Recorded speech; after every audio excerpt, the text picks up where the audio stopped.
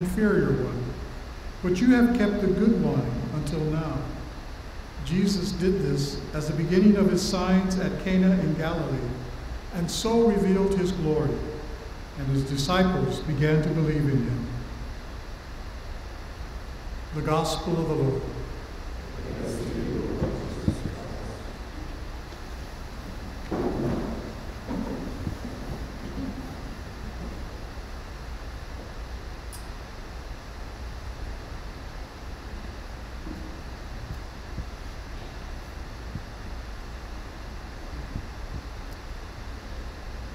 Brothers and sisters, good morning.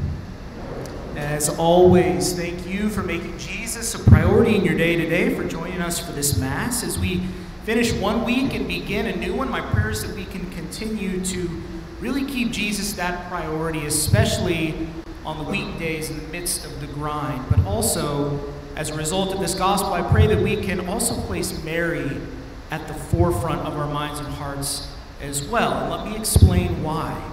I took a straw poll from quite a few people about what it was that struck them about this particular gospel. And even before the primary message of the gospel, i.e., Jesus' first miracle, right?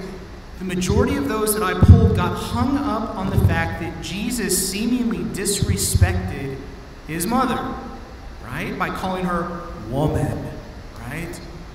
So I've decided to make that the primary focus of today's homily. What if I told you, brothers and sisters, that Jesus bestows a huge honor on his mother Mary in the gospel during this wedding at Cana?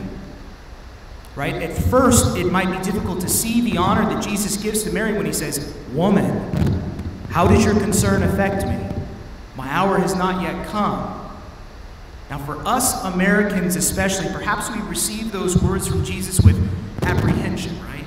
Maybe a little bit of shock, maybe a little bit of disdain. But, brothers and sisters, that's because we are looking at it with the eyes of culture.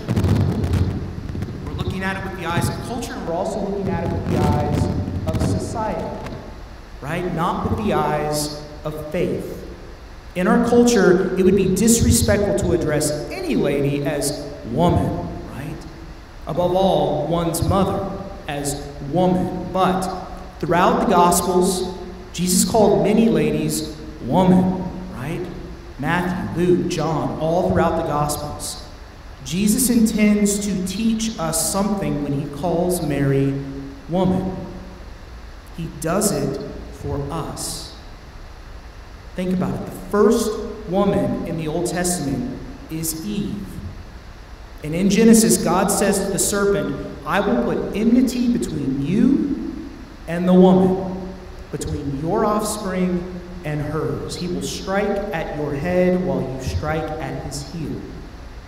Brothers and sisters, God is telling the serpent that there will be hostility between the serpent and the woman's offspring, Jesus, will strike the head of the serpent. The woman's offspring, who will strike that serpent once again, is Jesus. Everything Jesus did, every miracle, everything he preached, was striking at Satan. While the first woman, Eve, failed in the contest between her and the devil, Jesus, the offspring of the first woman of the new covenant, will indeed defeat Satan. So it seems that Jesus is deliberately calling Mary woman at Cana to highlight Mary as the woman of the new covenant, just as Eve had been the woman of the Old Testament. Right? Later on in John's Gospel, we also read that as Jesus was dying on the cross, he said, "Woman, behold your son. Behold your mother."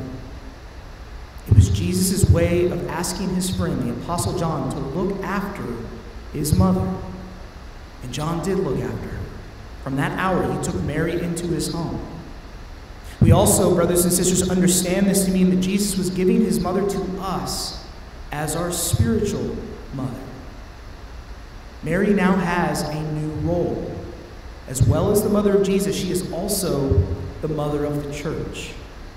So at Cana, when Jesus calls Mary woman, it means that her role as mother of Jesus will be expanded. But it's only when we hear Jesus' words at the cross, "Woman, behold your son, behold your mother," that we fully understand. She is transitioning from the mother of Jesus to then be the mother of us all. And thanks be to God for that. So Jesus' title, "Woman," for his mother Mary, was in fact describing Mary's role, cooperating with God's plan for salvation. She became, as I know you've all heard before, God willing, she became the new Eve, the woman who fixed what the first woman, Eve, had broken.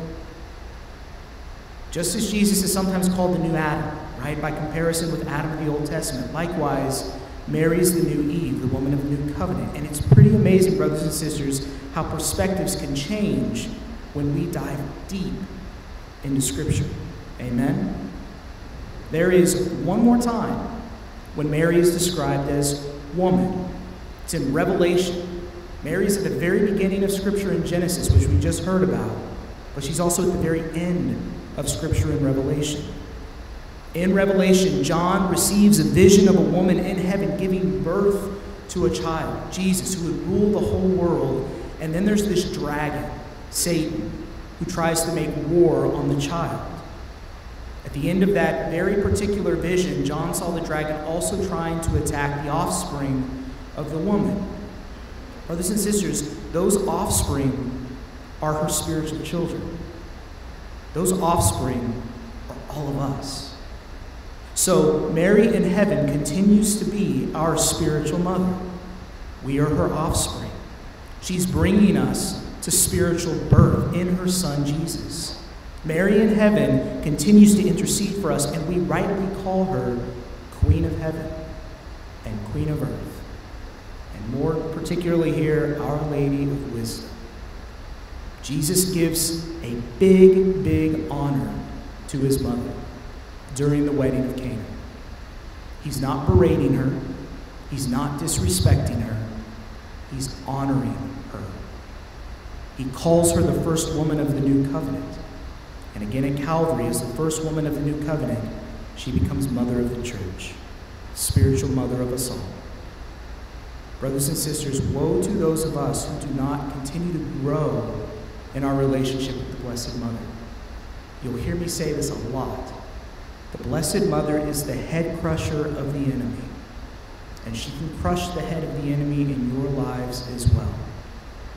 Love her, learn more about her, and flee to her when you are in trouble.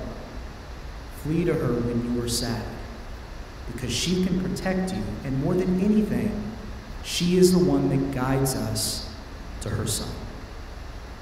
Amen?